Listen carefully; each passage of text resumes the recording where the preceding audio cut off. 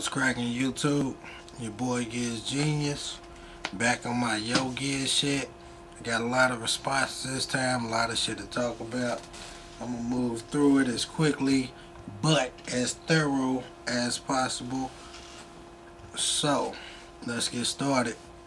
And I like these responses, by the way. I've got a lot of shit to talk about, man. That's what I'm talking about. Let me talk to y'all. Let me interact with y'all. That's what I'm talking about. I love this shit.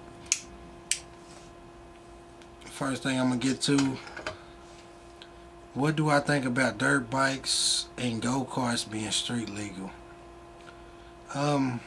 Dirt bikes I don't really see too much of a problem with. Go-karts, come on, dog. You do not want to fucking drive a go-kart on the street. Even those little fucking bikes, man, that be like this fucking big and grown ass people fucking find a way to get on them and ride. Come on, man, cut that shit out. You gonna get fucked up doing that bullshit.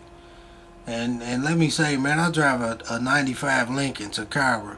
Y'all can go back on Giz TV and see that shit, man, and that's a big motherfucker, man. And you do not want to be in a fucking go-kart turning a corner or fucking coming through an intersection and I fuck around and not see you because you 2 feet from the fucking ground and smack your ass with Takara. You fucked up. You're done.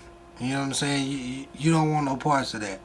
And the #1 cause of motorcycle accidents is the driver not seeing the motorcycle. So in a go-kart, it would be even fucking worse. I mean, nobody would see your ass sitting 2 feet from the ground and you get ran over, smashed, fucking killed on a go-kart in the street. Please don't ride no go-kart in the street, dog. That shit should not be street legal. Time bomb. City and state I'm from Louisville, Kentucky. Born and raised, lived here all my life, dog. Yes, a lot of states do have different laws, and unfortunately, a lot of states are fucking have a lot in common when it comes to misabuse of police authority. A lot of police around all states abuse their authority, some worse than others.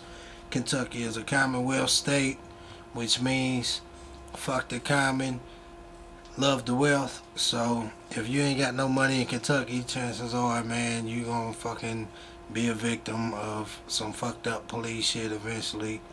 And they do this shit because when you get to court, they find the shit out of you and they want your money. Flyboy, true love. Whoa. Before I get to that, I gotta answer this. And apparently I skipped this in my first Yo Giz video. But how long have I been growing my hair? I started growing my hair in 1991. There was a group out at the time called Crisscross. The old motherfuckers are gonna laugh at this shit. Young motherfuckers gonna be like, who? But yeah, Crisscross, man. I was a huge Crisscross fan. They came out, I seen the braids, the plaits they was rocking and shit. I thought it was some cool shit. It was new. Nobody else was doing it at the time. And I started growing my hair out, 1991. For y'all young motherfuckers don't know who Crisscross is, just fucking YouTube it. Google it, whatever. Y'all go see these motherfuckers listen to their music. Man, I was a huge fan back then, 1991. I was like fucking 9, 10 years old. So I've been growing my hair ever since then. I've had it cut once. I've cut some off twice. I say the first time I had it cut, I just cut the shit. It got long, I cut it. Second time, I had a ponytail. The shit locked up. I couldn't get it untangled. I cut the whole fucking ponytail off. The last time, I had a hater-ass cousin of mine who went to beautician school. Figured she knew what she was doing. I told her to cut off like 4 inches. She really chopped off about 8, 9, 10. Jealousy shit. Other than that,